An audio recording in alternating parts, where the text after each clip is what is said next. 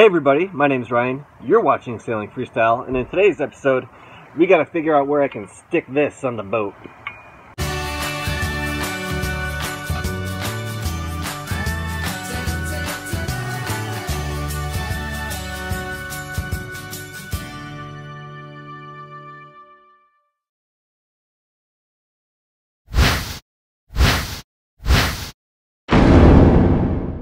Alright, so the last time I went out sailing, I kind of realized the idea I had for a way to store the anchor up on the deck of the boat was a pretty poor idea, because we got ourselves into a situation where I was heeling over pretty good, and unless that anchor is strapped down super tight, that thing is just going to slide right off the edge. And luckily the netting that I installed captured the anchor before it could fall off. Not that it really would have mattered. I mean, it was attached to chain and rope. I could have got it back, but it would have made for a little bit of a headache. Anyways, I digress. But it made me realize the need for a proper anchor storage system, such as the bow anchor roller. I got one of these in my other boat. A little bit different one, but roughly the same concept. Holds a Bruce claw, really good. The one problem that we have is I go to put this in the one spot that I can rarely get it. There is this curvature in the deck of McGregor's, so it will not rest flat so I can mount it. So the one concern I had was, A, does this hold its shape on the other side? So if I grinded it down, I'll end up with a hole in my boat. Or B, what is, if not, what is in the thickness of this? Is it just all fiberglass resin, or is there some kind of a wood core that runs down there to make like a brace? Because if I did that and expose that, then I would have to reseal that somehow, and that could be more of a project than I want to get into. But so I figured out the first half of that. To go underneath and look up, there is no bevel on the other side. However, we still don't know what's underneath, what is in the thickness of that. So a bunch of people on the Facebook forums suggested I build up instead of grind down. The only problem with that is if I build up, you can see it, but that blocks the chain plate, so you can't connect the tack of the jib sail to the chain plate. And I could also drill into this, but my experience with drilling stainless is a really big headache. So I don't know. I think because it's such a small area here, I got a line drawn. This is the only spot that needs to be taken away. Such a small area, I think I'm just going to go ahead and bite the bullet and grind into it and see what happens. So got myself an angle grinder here with a sanding disc on it.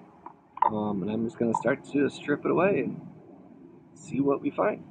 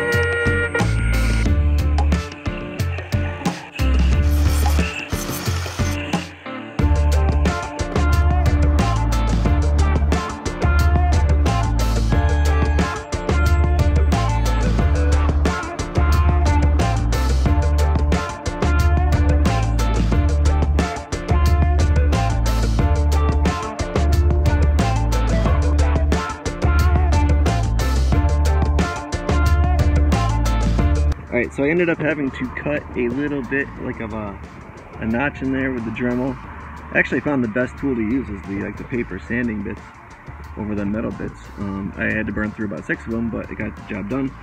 And that was so I can fit the pin of this shackle through the hole. That's for the jib sheet, and that seems to fit there, so we can move forward to the next part here. Alright, the other big pain in the butt about this project here is the only way to access that part of the boat underneath the deck is back through that wall. And the only access that's back there right now is, I'm not sure if it was the previous owner or if McGregor themselves actually went about it this way, is they just went to town with a freaking hole saw and cut out this little puzzle piece thing here. So I'm gonna try to widen that out with a jigsaw. So if not myself, maybe one of my kids can get up there and with a wrench so we can tighten some bolts down.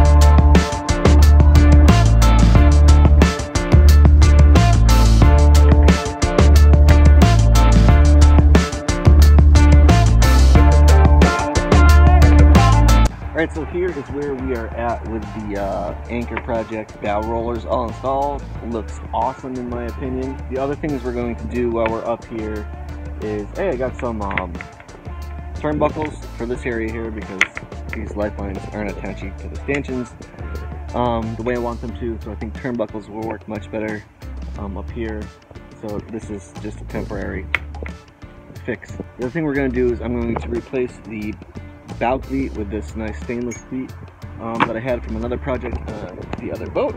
So the reason I like this cleat much better is it's got a lot of gap space under here that allows you to take a loop in your dock line and kind of thread it through and over, which is a lot more secure than just tying a cleat hitch. The cleat that's on here currently has just got this tiny little spot and you can't really do that. So this is going to replace this. I also got a one of these chain pins here that we're gonna bolt through here, and that's to lock your anchor chain, keeping your anchor pulled taut in that roller. And the last thing we're gonna do while we're up here is I might as well throw in the fresh water fitting. Seeing as though we're doing a bunch of work up here anyways, we will call that part of this project. So that's where we're at with this right here. So let's get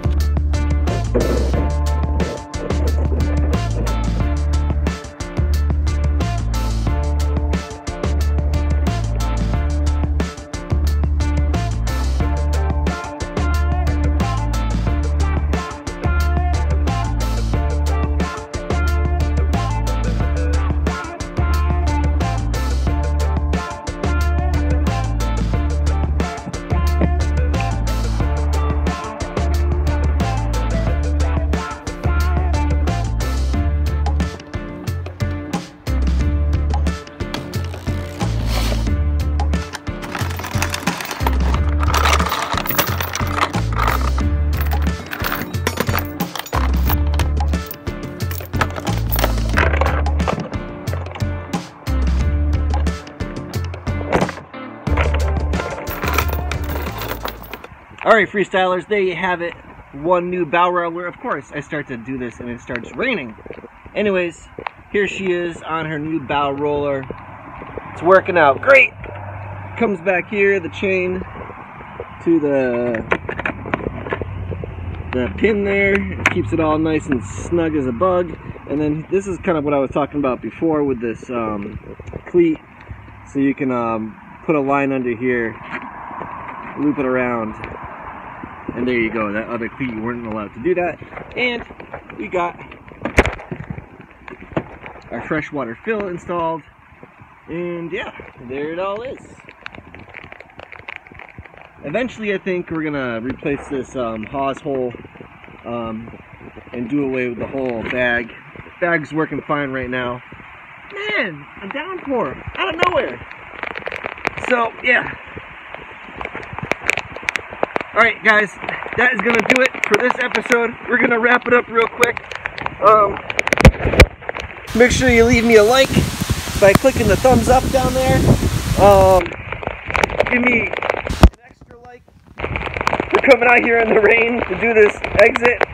And make sure you leave me a comment down below. The liking, the commenting, and the sharing, that all helps the YouTube channel grow, guys. And of course, check out Patreon if you want to contribute to the channel and support the channel. I really appreciate that. Thank you, as always, to all my current patrons. And here's a look at what's coming up on the next episode. Coming up on the next episode of Sailing Freestyle, we continue to put holes in the boat so that we can finally get around to installing the bilge pumps, an ever important safety feature on anybody's sailboat. Tune in next time, guys.